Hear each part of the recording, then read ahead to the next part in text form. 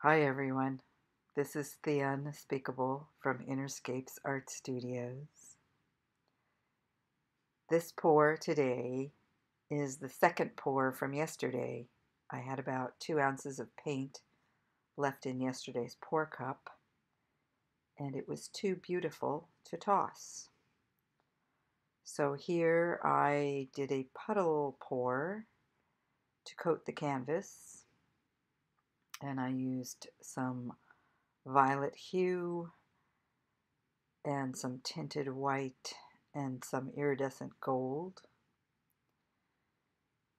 And you can see that I'm skipping through. I started to get really bored.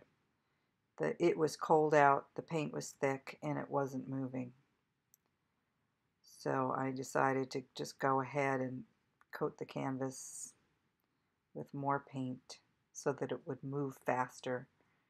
And I'm moving the video faster too because everything took a long time yesterday. And since it was the second painting and it was late, I was mildly impatient.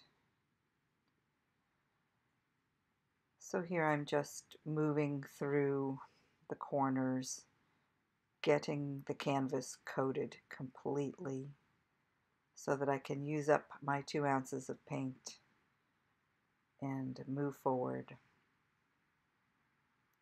I like that. And here's the 2 ounces left over.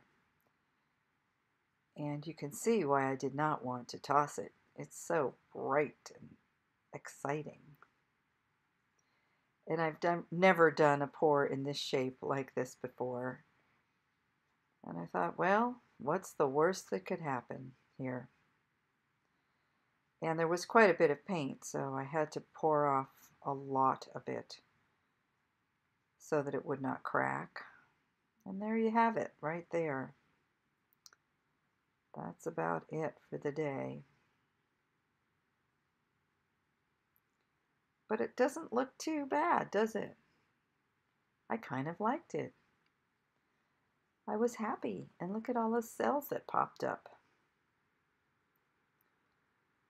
So this is one of my favorite kinds of paintings. It has a lot of texture and varied textures.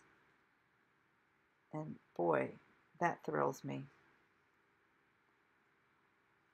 For some reason, the white didn't sell. It kind of separated and textured with the other paint, which I love. And it selled inside the green and blue. So it was amazing. Thank you for joining me. I'll see you in the next video.